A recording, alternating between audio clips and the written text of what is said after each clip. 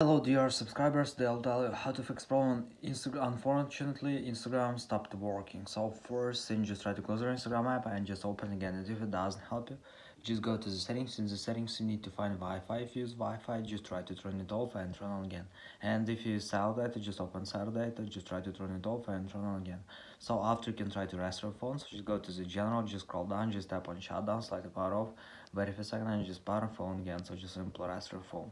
And the latest option you can try to update app. So just go to App Store, just go to search tab, in search tab, just right here, Instagram, and if you see update button, just tap on it and wait until it will successfully sell the latest updates for your Instagram app. So thanks for watching, have a nice day, subscribe to our channel, click like and bye.